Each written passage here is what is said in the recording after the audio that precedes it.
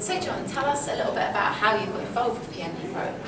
Okay, well, I've been involved since early 2007, and I was nominated to be Oxfam's representative on a working group of different NGOs who wanted to improve the way that NGOs manage projects. And that's because of my background. I was the regional program manager for Oxfam, managing the program portfolio in Mexico, Central America and the Caribbean. And then I was managing the program management system, and now I'm managing a global program with projects in 17 countries. So how do you think the PMD Pro is going to make a difference to NGOs?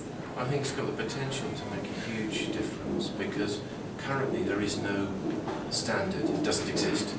There is no way that a project manager for either an international NGO or a local NGO can show that they are a certified project manager. It's just experience, or they can do an industry standard, but an industry standard is too expensive for local NGOs based in developing countries. So I think we've got something that is appropriate, and that PMD Pro is contextualised, it's talking about project management in the development contexts, and it's accessible because you can do it, you can do it on the web, and you can download all the materials for free, and it's affordable because the fee structure for doing the certification is cheap enough to allow local organisations to do it, so that's great. So I think it's accessible, it's affordable, it's appropriate, and I think if we can develop this into a standard, it's going to make a difference, because this really focuses on delivery.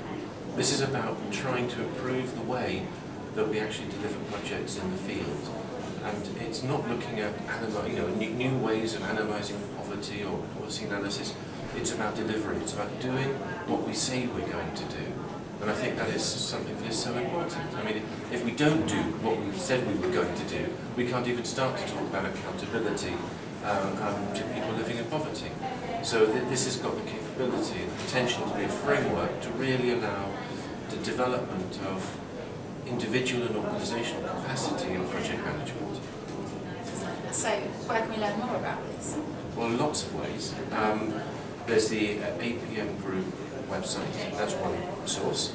There's also a group called PM for NGOs on LinkedIn, but the easiest place to go for more is www.pmforngos.org, and there you can do a sample exam, you can find out what you have to do.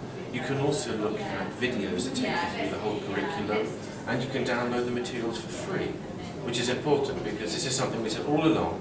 This has got to be, the materials have got to be available free of charge, so that people who are from the developing country who want to learn more, even if they don't want to do the certification, can. So that's what I really recommend people do, and really appreciate the feedback.